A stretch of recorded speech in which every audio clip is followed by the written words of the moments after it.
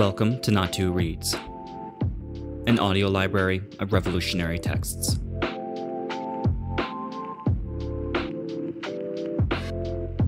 Polemics on Protracted People's War. Proletarians of all countries, unite.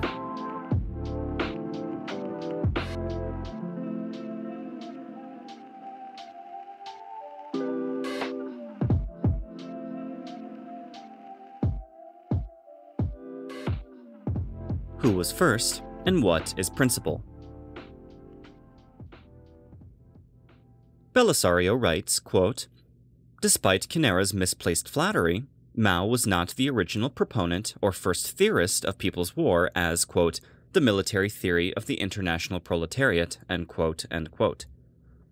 And he then moves on to mention Marx, Engels, and Lenin. Again, Belisario does not quote. Where has anyone claimed Mao to be the first theorist of revolutionary war? Again, this is pure opportunist and sinister claims. In the introduction to the line of construction of the three instruments of the revolution, the Communist Party of Peru writes, quote, "Marx said that the working class creates organizations in its image and likeness, that is, its own organizations." In the 19th century, with Marx and Engels, we started off endowed with a scientific conception, our own doctrine, and our own objective, our common goal: how to take power and the means to do it, revolutionary violence. And, by the end of the 19th century, Engels came to the conclusion that the class did not have either the proper organic forms or the proper military forms to seize power and hold it. But he never said we should abandon the revolution. Rather, we should work for revolution, seeking a solution to these pending problems, end quote. All Maoists will acknowledge the contributions of other great communist leaders. Mao stood on the shoulders of Marx, Engels, Lenin, and Stalin, as he underscored many a time, and as is underscored by Chairman Gonzalo. It is a rubbish claim by Belisario and speaks on his methods, as copied by the playbook of Sison.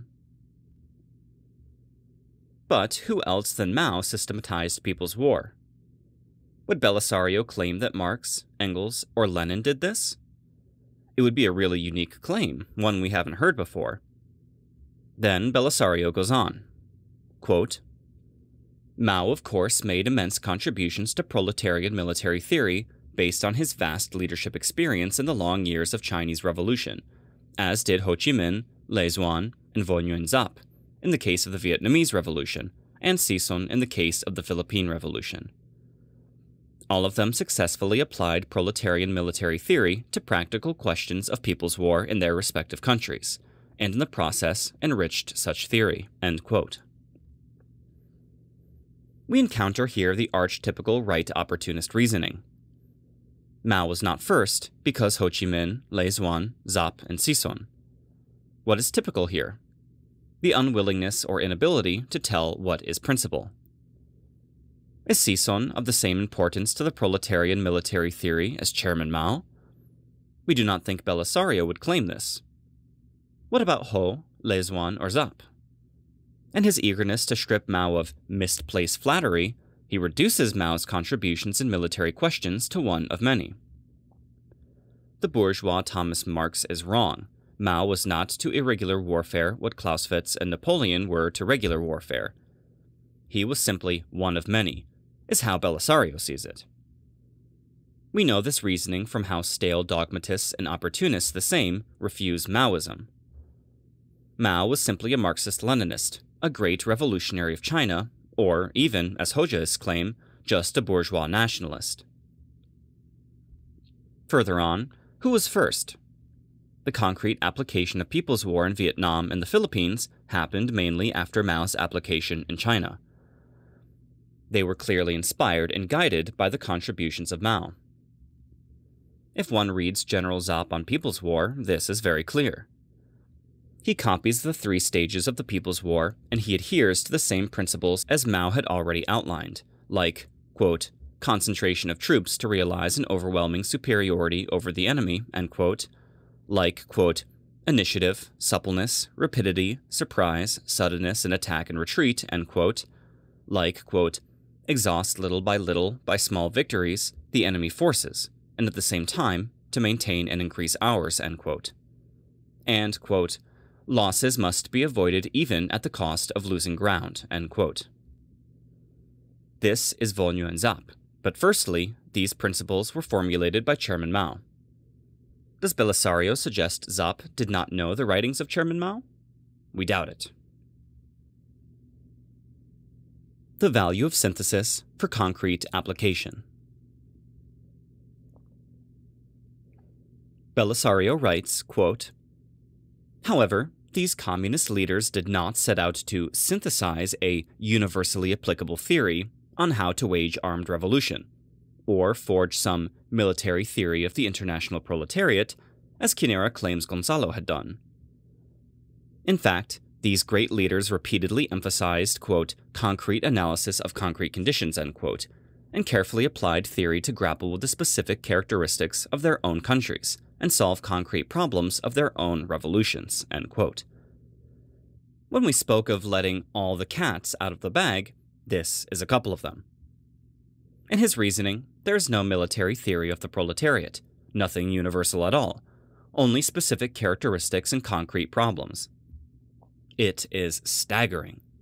These revolutionary leaders set out to apply the universal of theory on the specific revolutions they partook in. It is not important if they set out to synthesize. The principal aspect is to apply, but in application on the particular, the universal shows itself. At least if applied correctly and with success. All the before-mentioned leaders would, at least in words, adhere to the universal laws of armed revolution and of Marxism-Leninism in general. They would not pretend they did not. And what makes revolutionary war something different from the rest of the body of Marxism-Leninism-Maoism? Mao stated that the highest form of class struggle is revolutionary war. Why should this not have universal laws and principles? How could we agree, if we do, on universal Leninist principles of party organization, but deny even the existence of a universal proletariat military theory? In the last paragraph of the Mao article quoted by Belisario, Problems of War and Strategy, Mao writes, quote, but so far only a few people have taken up the study of the problems of strategy and the theory of war. First-rate results have been achieved in the study of our political work, which, in wealth of experience and in the number and quality of its innovations, ranks second only to that of the Soviet Union. Here, too, the shortcoming is insufficient synthesis and systematization, end quote. Does this sound like a leader that did not set out to synthesize? In the first paragraph of the same text, Mao writes, quote, the seizure of power by armed force, the settlement of the issue by war, is the central task and the highest form of revolution. This Marxist-Leninist principle of revolution holds good universally for China and for all other countries, end quote. Does this sound like a leader who does not have great regard for what is universal? Mao writes in 1938 that there were shortcomings in the systematization and synthesizing of the period up to 1938. And still, there would be 11 years of People's War in China, followed by 27 years of socialist construction and cultural revolution before Mao died. Even the period before 1938 was not yet properly systematized and synthesized in the view of Mao. How could this article be the final say in the question we are discussing? It is not important if Mao set out to systematize the military theory of the proletariat. What is important is that he did this, in theory and in application. And to deny it, like Belisario does, is simply to refuse to learn the lesson of hard-fought victories and defeats, insisting on making the same errors over and over again. In its essence, to learn is often to synthesize. Even basic lessons like stoves are hot, don't touch stoves, comprise of some synthesizing. The likes of Belisario might rage over such focus on universality, insisting that every stove is unique and must be understood in its concrete and particular situation. But most parents would understand the value of systematization and synthesis when you set out to guide concrete application.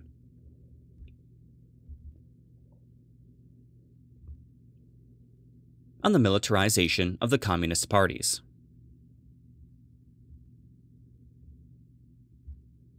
Belisario goes on and asks, quote, "What exactly is meant by a militarized Communist Party?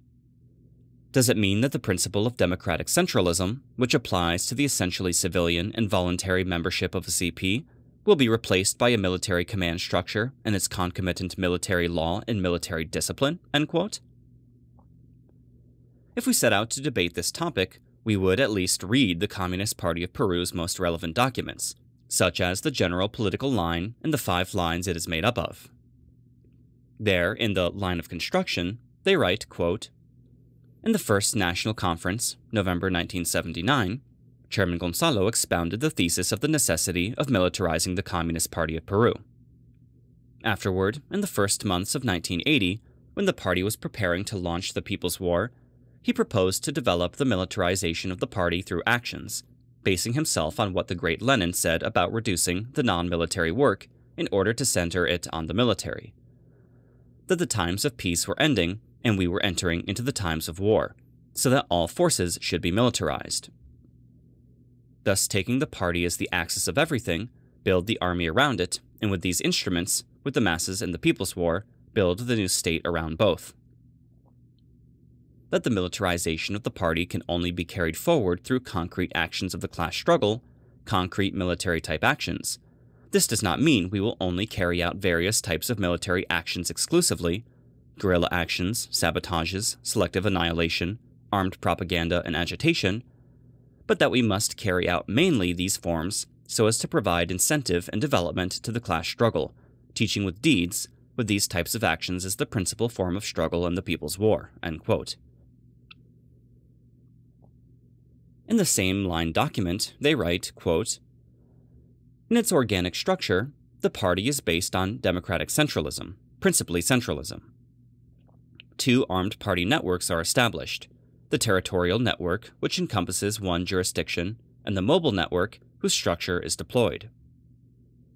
The organic system is the distribution of forces in function of the principal and secondary points wherever the revolution is acting. Party work is the relationship between secret work, which is principal, and open work. The importance of the 5 necessities, democratic centralism, clandestinity, discipline, vigilance, and secrecy, particularly democratic centralism." End quote. To answer, then, Belisario's question, another sinister one, we might add, militarization does not replace democratic centralism. It is not the first time such questions have been raised against the concept of militarization of the communist parties. We write our answer here not for Belisario, who probably will continue asking the same questions for the cause of trying to sow confusion, but for the honest reader. In the article, Lenin and the Militarized Communist Party, in the magazine El Maoista, they write, quote, "As we stated in the introduction, the Militarized Communist Party has its foundations in Lenin and Chairman Mao, but it was developed by Chairman Gonzalo and the PCP. Chairman Gonzalo, creatively applying Marxism-Leninism-Maoism to the concrete practice of the Peruvian Revolution, developed, through the glorious and invincible People's War, the theory and practice of the Communist Party, raising it to a new level, that of the militarized Marxist-Leninist-Maoist Communist Party, and the line of concentric construction of the 3 instruments of the revolution." End quote. If Belisario wants to write polemics against militarization of the communist parties, he should start with this article of the Latin American comrades. It gives a thorough presentation of the question, and on a much more advanced level than we can hope to do anytime soon. The Communist Party of Peru applied the concept of the militarized Communist Party and concentric construction as particularities in the People's War of Peru, but came to the conclusion that this is a contribution of universal validity. To sum it up, in our best but limited manner, it is to make the Communist Party a party of and for the People's War, and secure its dedication to the People's War and its undivided leadership of the People's War through the People's Army and the Front New State. The Communist Party of Peru has, in its general political line, presented the 6 characteristics of the construction of the militarized party. Ideological construction, 1. Political construction, 2. Organizational construction, 3. The leadership, 4. Two-line struggle, 5. And mass work, 6. Why the strategy of protracted accumulation is wrong. Belisario writes, quote, Cunera rejects the so-called strategy of protracted legal accumulation to the brink of crisis and revolution in capitalist countries as an old strategy, and chides Sison of being never tired of the protracted legal accumulation of forces in wait and want of the cataclysm of crisis. But he doesn't produce any arguments that show why such strategy is incorrect, end quote. We do not agree. Many arguments have been produced to show this strategy is incorrect. But we are happy to repeat some and add some. We must emphasize that these are our own arguments. We do not speak for anyone else, and our errors and shortcomings are our own. 1. This accumulist legalist strategy has not produced any revolutions for at least 80 years, and have not even come close to toppling a bourgeois state in this period. 2. People's war strategy has produced revolutions, and has become a major threat to many reactionary states in several continents. 3. The strategy of protracted legal accumulation is in practice identical to the practice of reformist right opportunists. It does not prepare revolutionary leaders, cadre, activists, or masses for grasping political power with revolutionary violence. 4. This strategy paves the way for capitalist work methods of NGOism, bureaucratic work methods of the social democratic labor movement, and reformist work methods of ministerial socialism. 5. The strategy and tactics of people's war apply to revolutionary warfare in imperialist countries, as we partly, not entirely, might observe in the War of Liberation in Ireland and the Basque Country. 6. In the shining illuminating light of people's war, as explained by Mao Zedong, we should be able to understand better the experiences of anti-fascist resistance during World War II in Europe. In countries like France and Norway, for example, there was protracted armed warfare during Nazi occupation and collaboration. It indicates that revolutionary war is possible in industrialized countries with high degrees of control and surveillance. 7. The experiences of armed groups like the KAK, RAF, and the Red Brigades prove the possibility of waging armed struggle inside the imperialist countries, even for decades, without being militarily defeated.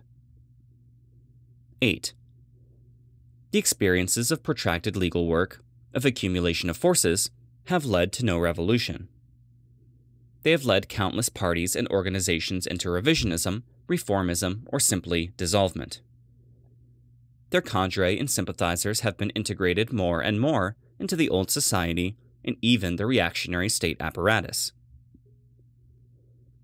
9. We march towards militarized societies.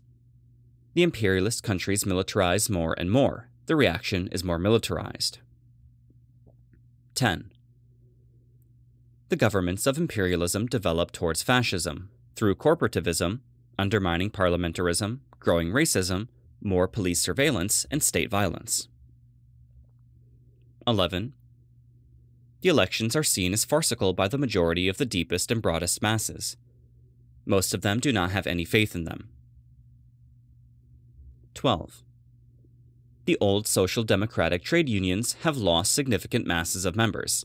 The masses do not trust the trade union leadership. 13. We have entered the epoch of proletarian world revolution and people's war, sweeping away imperialism in the next 50 to 100 years, as stated by Mao. 14. The big and complex develops from the small and simple, and one learns war from waging war. Thus, revolutionary war must be grown from the little to the grand, and revolutionary fighters must learn war by waging war in a protracted process. 15. As Clausewitz stated in On War, quote, "The greater and more powerful the motives of a war, by so much the nearer will the war approach to its abstract form, so much the more will it be directed to the destruction of the enemy, so much nearer will the military and political ends coincide, so much the more purely military and less political the war appears to be," end quote. And what is a more great and powerful motive of war than seizing power for the proletariat? This makes more war, more protracted war, and not quicker and more limited war.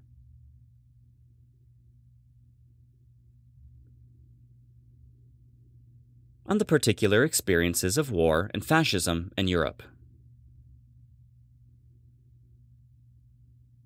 Belisario quotes Sison and elaborates, quote, Sison explains, quote, even if the material foundation for socialism exists in capitalism, the proletariat must first defeat fascism, thus winning the battle for democracy before socialism can triumph, end quote.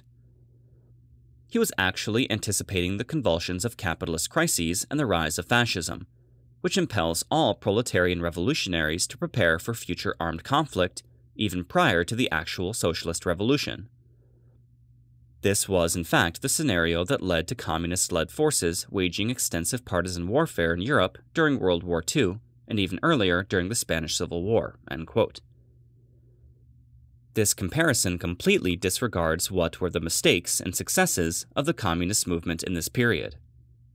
Can the success of partisan warfare in Europe be attributed to the line of Sison that Belisario promotes, a protracted legal struggle? The experience of Norway and many other European countries is that the communist parties had disregarded the tasks originally given to them by the Communist International. In its 21 conditions for membership, the Comintern demanded in the third condition, quote, under such conditions, the communists can place no trust in bourgeois legality.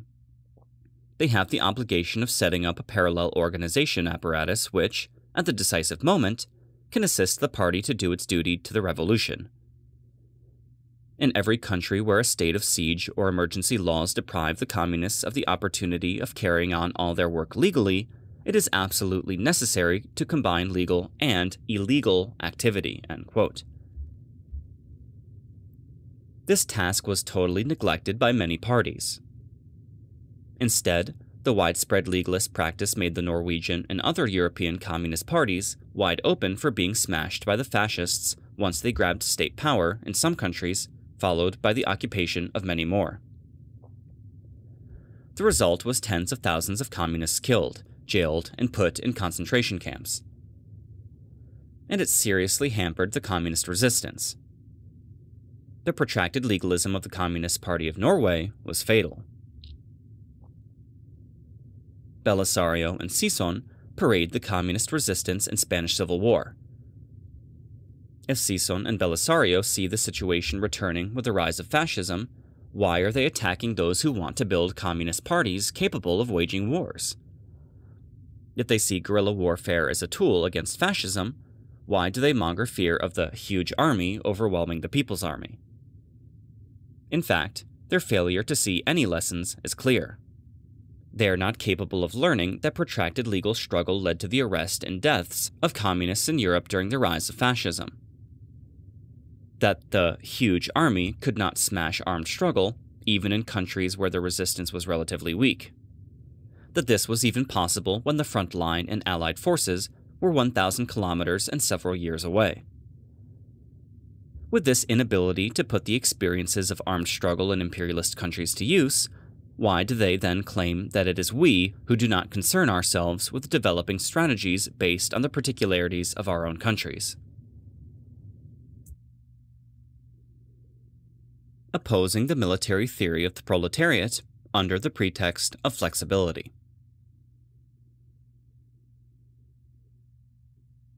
Belisario writes, quote, these are all opportunities for the proletariat to arm itself and seize power when the conditions are ripe, and make the necessary but calibrated or discreet preparations prior.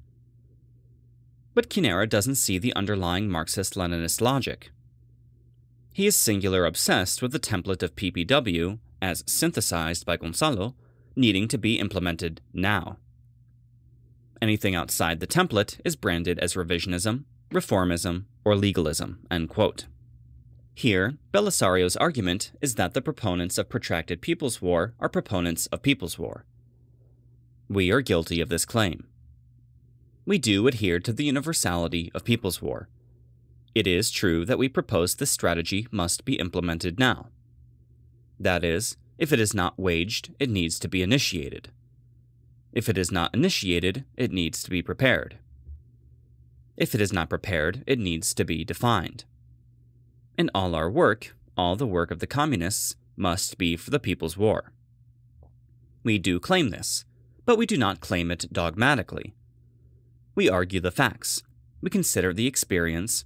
We propose the synthesis of universal laws based on particularities, experience, analysis, and lessons of 200 years of proletarian class struggle. This is not an obsession, but a recognition of necessity. It is true.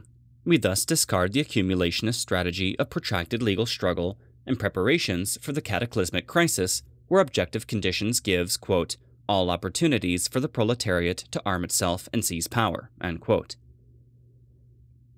We discard this to be a fairy tale fitting hand in glove with revisionism.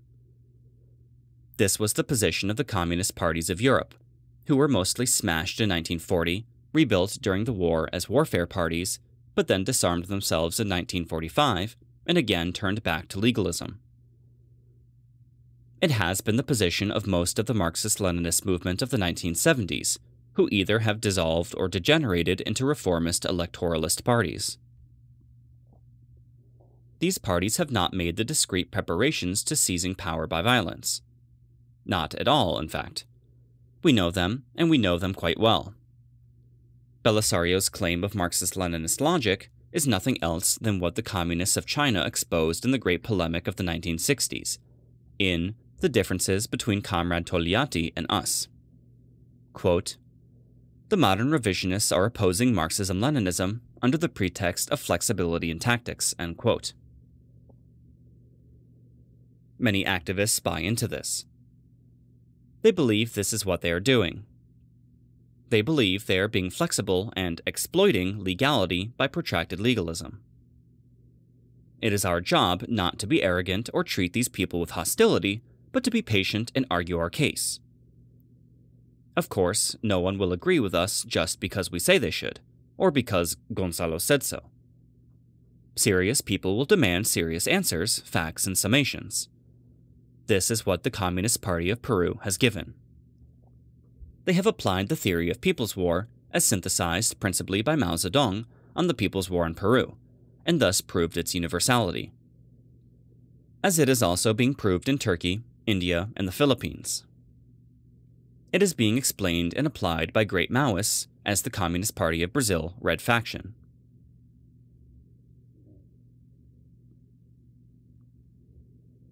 Sison and the promotion of right opportunism and liquidationism.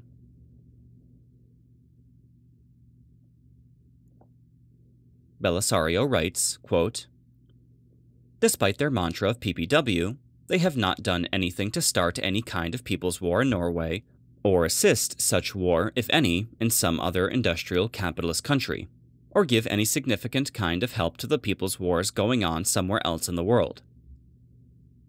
They still need to grow from their small group status and infantile mentality by doing serious mass work among the Norwegian workers and engaging in truly MLM party building to be able to contribute more significantly to the resurgence of the world proletarian revolution against imperialism, revisionism, and all reaction, end quote. This is a coward's way of arguing. When Belisario is tired of arguing the principles, he wants to argue the person. From the point of Sison, it would be more understandable. Everyone knows where Sison is coming from. But who is Andy Belisario? The first articles of Quinera were not statements of organizations, but were promoted by Tjen Folket Media, and we don't deny Quinera is a supporter of the Maoist movement of Norway. But where is Prism based? The webpage does not tell. What organization or movement does Belisario support? He does not tell. One might think his angry words against the Maoists of Norway signal he is in some way connected to a big and successful communist party. Who knows? As far as we can tell, he does not even say he adheres to Maoism. The NDFP webpage and the ILPS chairperson, Sison, promote Belisario. Our own article does not set out to investigate or write about the People's War in the Philippines. it is one of the four people's wars today, and we support it wholeheartedly. On the workings of CSUN, ILPS, and DFP abroad, especially in the imperialist countries, we will address 3 points. 1. 12 members of the leadership of ILPS disclosed undemocratic and hegemonic aspirations in the ILPS, led by its leader, José María Sison, in 2011, resulting in their expulsion from ILPS and furious attacks from Sison. Most known of the 12 is probably Professor Sebaba of India. To underscore this fact, the well-known Professor Sebaba was expelled by Sison and the ILPS. Other expelled comrades represented mass organizations in the USA, Turkey, Brazil, Greece, and Iran. 2. The right opportunist line of Peru is represented in the ILPS by a Movadef group. Movadef are traitors of the People's War of Peru, but they are included and defended in the ILPS. 3.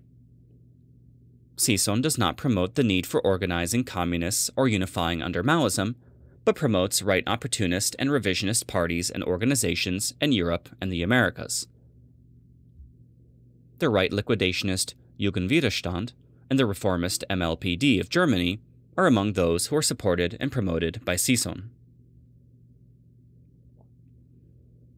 In summation, the practice of Belisario's promoters in Europe and the Americas does not differentiate between truly MLM party building and the necessary but calibrated or discreet preparations by Marxist-Leninists on the one hand, and legalist, reformist, right opportunist, right liquidationist, and traitorous parties and cliques on the other hand. Or they do differentiate by attacking those who do build Maoist parties and do necessary definition and preparation, and warmly embracing and saluting all forms of right opportunism. Even the mere Sison/NDFP promotion of Belisario's frontal attack on Chairman Gonzalo and the theory of People's War as universally applicable is a prime example of what line is being promoted by the center based in the Netherlands. We know this attitude of being soft on revisionism and aggressively attacking left communism very well. It is a typical feature of right opportunism itself. Again, we mean no disrespect against the Communist Party of the Philippines and the cadre and masses they organize and lead in the People's War of the Philippines. We do not set out to criticize the revolution in the Philippines. Not that this would be principally wrong, but it is not in the scope of our capacity. Also, we emphasize our heartfelt respect for the combatants and the blood that has been shed for the new democratic revolution and proletarian world revolution. We owe a great debt to the People's War, its combatants and martyrs. It does not, however, exempt Sison or anyone promoted by him or the NDFP webpage from criticism. On the contrary, it makes it even more important, since they might promote right opportunism under disguise of supporting the People's War or hold the People's War up as some shield against the two-line struggle. Gonzalo did not create Maoism, but was the first to define it. Belisario writes, quote, Quinera idolizes Gonzalo to high heavens for his role in synthesizing Maoism. These incredibly arrogant claims by Quinera, following his idol Gonzalo, is a brazen insult to Mao, who after his death apparently needed another thinker to synthesize for the very first time his well-known teachings, and to pin on it the shiny new name Maoism. It is a historic slap at the Chinese Communist Party, which up to 1976 was led by Mao himself, together with other proletarian revolutionaries, and which was guided by Mao's theories, which was called Mao Zedong thought, and eventually Maoism, end quote. Belisario's text is dripping with venom. On behalf of Sison, and now Mao and the Communist Party of the Philippines, he lashes out against those who he claims insults them. Like there is any insult against Mao in synthesizing Maoism as the third and higher stage of Marxism-Leninism, that is, Marxism-Leninism-Maoism, principally Maoism. Listen to the insults against Mao from the Communist Party of Peru. Quote, three big historical landmarks must be emphasized in the present century. First, the October Revolution of 1917, which opened the era of the World Proletarian Revolution. Second, the triumph of the Chinese Revolution in 1949, which changed the correlation of forces in favor of socialism. And third, the Great Proletarian Cultural Revolution, which began in 1966 as the continuation of the revolution under the proletarian dictatorship in order to maintain the revolutionary course towards communism. It is enough to emphasize that Chairman Mao led two of these glorious historical feats, end quote. And, quote, the key point is to see how, in this great class struggle on the world level, Gonzalo thought considers that the third stage of the proletarian ideology arises, first as Marxism-Leninism, Mao Zedong thought, then Marxism-Leninism, Mao Zedong thought, and later it is defined as Maoism, understanding its universal validity, and in this way reaching Marxism-Leninism, Maoism, principally Maoism, as the present expression of Marxism, end quote. We hold this not to be insults, but facts. Neither Mao nor the Communist Party of China synthesized what is Maoism, and understood this as a third and higher stage of proletarian ideology. It is fact. Belisario blurs this by stating the CPC, quote, was guided by Mao's theories, which was called Mao Zedong thought, and eventually Maoism, end quote. It is correct, it was guided by Mao Zedong thought. This was understood and formulated by Mao and the CPC as the concrete application of Marxism-Leninism on the particular revolution of China. But it was not understood as a third and higher stage of proletarian revolution, universally applicable. This is explained masterly in the article concerning Lenin's thought in El Maoista, also referred to earlier in this document. We might have made some errors in our formulations. We might have been unclear. The synthesis of Maoism is not about inventing, but of revealing.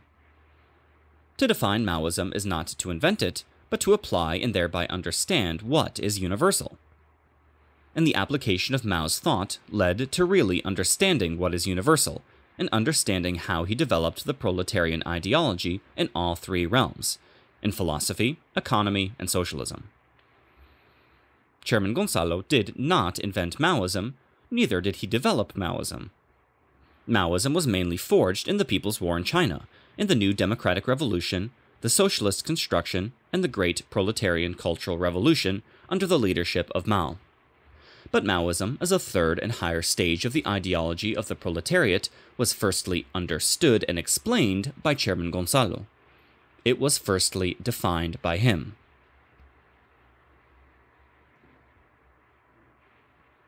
The struggle against the so-called cult of personality is an attack on democratic centralism.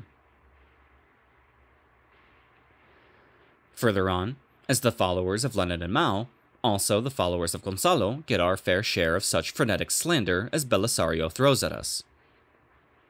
When we uphold Gonzalo, when we define him as the greatest living Maoist, we idolize to high heavens. He talks of their dear Gonzalo, his idol Gonzalo, his Gonzaloite friends, etc. So much hot air, so little substance. We do not idolize anyone, but as Mao was the greatest living communist from 1953 to 1976, Gonzalo is today. Belisario does not agree. Let him disagree and explain why, but this slander and hot air are mere distractions. Gonzalo is no demigod. He is the great leader of the People's War of Peru, and has made substantial contributions to Marxism-Leninism Maoism by applying it on the concrete revolution of Peru. That is Gonzalo thought. This is our position. Let us explain why. But Belisario's sneering attitude speaks to his contempt of both theory and practice, that is, the People's War of Peru. We find this interesting, because it reminds us how right opportunists have always attacked the leadership. Listen to the Khrushchev renegades attack Mao and the CPC in an editorial of Pravda named The Anti-Soviet Policy of Mao Zedong and His Group. Quote, the entire practice of the CPSU and the other communist parties which are consistently developing Leninist standards in inter-party life strengthening the principles of collective leadership and strictly adhering to democratic principles in the activities of all party organizations from top to bottom, naturally creates a danger to Mao Zedong and his power, for Mao Zedong's group has long been attacking its own party. The most elementary standards and principles of inter-party life, the elective nature of party bodies, the responsibility of leaders to the party and party organizations, publicity and the discussion of the party line, etc., have been trampled underfoot in China. The cult of the personality of Mao Zedong has reached absurd lengths and has become actual idolatry." End quote. From Khrushchev's attack on the so-called cult of personality of Stalin, to their identical attack on the leadership of Mao, to Belisario's attack on the idolatry of Gonzalo, there is a coherent dark and reactionary thread. On the one hand, they might blur the leadership, but generally are happy to promote their own leaders in the most blatant and servile way. The Communist Party of Peru states, quote, "Reaction has two principles to destroy the revolution: annihilate its leadership and isolate the guerrilla from the masses. But in synthesis, its problem is to annihilate the leadership, because that is what enables us to maintain our course and realize it." End quote. In the great debate between the CPC and the CPSU, the editorial departments of the Chinese People's Daily and Red Flag writes, on the question of Stalin, quote, "The Central Committee of the CPC pointed out in its letter of June 14 that the struggle against the personality cult violates Lenin's integral teachings on the interrelationship of leaders, party, class, and masses, and undermines the communist principle of democratic centralism." Unquote. There is no coincidence in the right opportunist attacks on Gonzalo and so-called idolization and cult of personality, with the same words as Khrushchevites once used against the great Stalin and the great chairman. We do not here compare Gonzalo to the before-mentioned great leaders, but acknowledge his role in understanding and promoting Maoism as a third and higher stage, and applying Maoism on the People's War in Peru, and in this forging Gonzalo thought, which also has contributions of universal applicability. On the so-called cult of personality, Gonzalo answers like this in the interview with Chairman Gonzalo, made by El Diario. Quote, "Here we must remember how Lenin saw the relationship between the masses, classes, the party, and leaders. We believe that the revolution, the party, our class, generate leaders, a group of leaders. It has been like this in every revolution. If we think, for instance, about the October Revolution, we have Lenin, Stalin, Sverdlov, and a few others, a small group. Similarly, in the Chinese Revolution, there's also a small group of leaders. Chairman Mao Zedong and his comrades Kang Sheng, Chiang Qing, Zhang Chunqiao, among others. All revolutions are that way, including our own. We could not be an exception. Here, it's not true that there's an exception to every rule because what we're talking about here is the operation of certain laws. All such processes have leaders, but they also have a leader who stands out above the rest, or who leads the rest, in accordance with the conditions. Not all leaders can be viewed in exactly the same way. Marx is Marx, Lenin is Lenin, Chairman Mao is Chairman Mao. Each is unique, and no one is going to be just like them." End quote.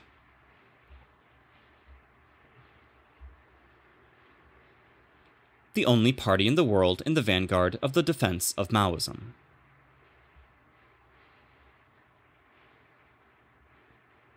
Belisario writes, quote, "Quinera's claim that the PCP was the only Maoist party in the world in 1982 is a blatant lie, if only because the Communist Party of the Philippines had already been re-established earlier in 1968 on the basis of its founding cadre's firm grasp of Maoist theory and its application to concrete Philippine conditions.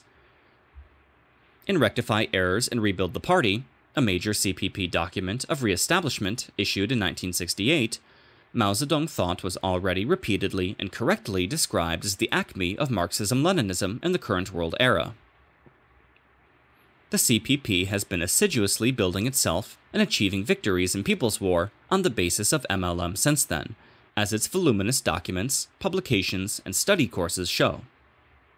Before claiming we are liars, an honest revolutionary, then excluding Belisario, would seek to clearly define then what is a Maoist party. It is quite clear to us that we depart from Belisario here. Of course, the Communist Party of the Philippines adhered to Mao Zedong thought.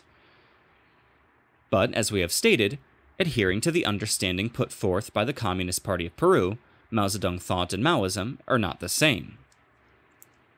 As the party writes, quote, "Nevertheless, while Marxism-Leninism has obtained an acknowledgement of its universal validity, Maoism is not completely acknowledged as the third stage.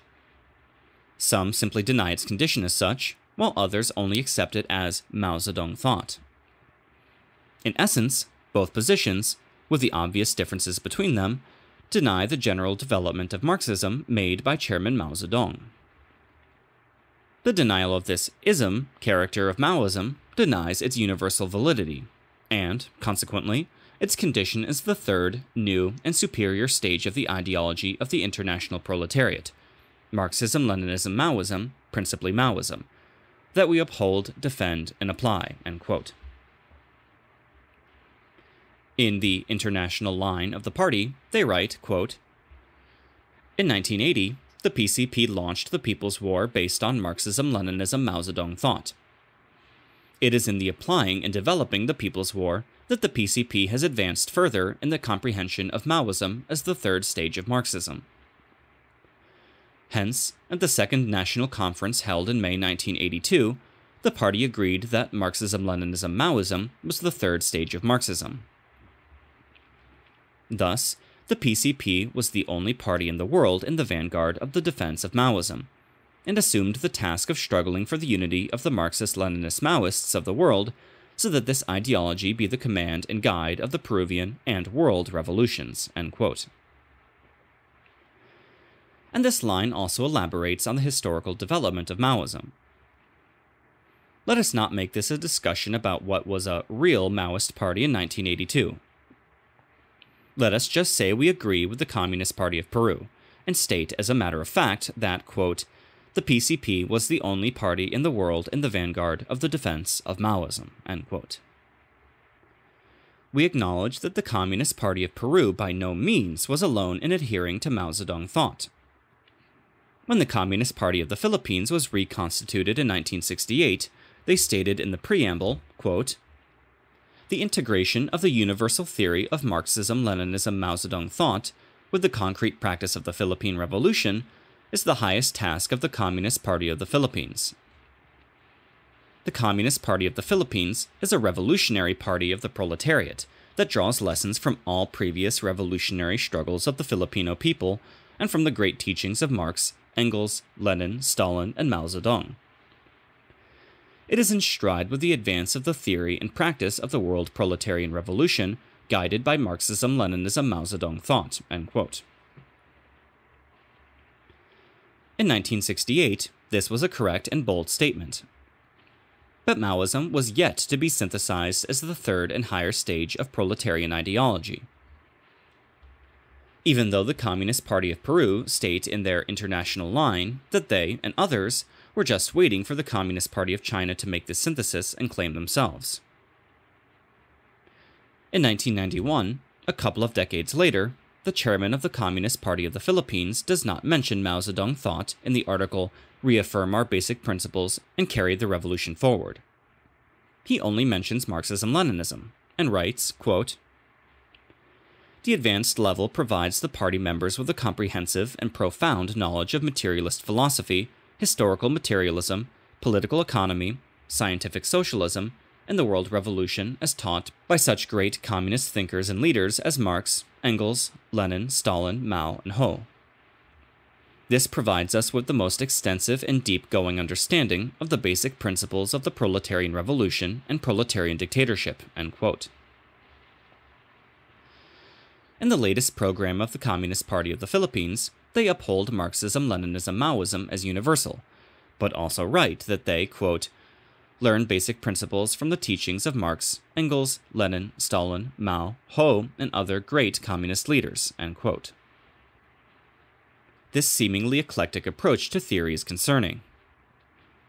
Also, We do not know what is the universally applicable contributions of Ho Chi Minh, or why he is elevated to the level of Marx, Engels, Lenin, Stalin, and Mao. This is not a known or acknowledged position of Ho Chi Minh in the international communist movement. When we refer to Gonzalo, we can answer why we do so, even though we are not experts in Gonzalo thought by any means. But we at least have a rudimentary understanding of what is Gonzalo thought and what is specific to this theory. What does Belisario mention Ho, Invonio and Zap, when he speaks of the military theory of People's War? What did they contribute to this theory? The War of National Liberation in Vietnam was of immense importance. But how did this elevate the theoretical body of People's War? In Zap's words, Vietnam differed from China in being a small country and a direct colony, but we have not investigated this thoroughly. If Belisario or others could tell us what lessons of Vietnam are different or new compared to China, and then have been applied in the Philippines, we might stand corrected. Further, Belisario is again offended on behalf of others, this time the Communist Party of the Philippines, when he writes that, quote, Mao Zedong thought was already repeatedly and correctly described as the acme of Marxism-Leninism in the current world era, end quote, and that the, quote, CPP has been assiduously building itself and achieving victories in People's War on the basis of MLM since then, end quote. But we hold that there is a qualitative difference from applying Mao Zedong thought and to fight to bring Maoism into the command of the world proletarian revolution. This is not a competition. It's not about who gets a medal. But we cannot understand our ideology if we are not precise and clear.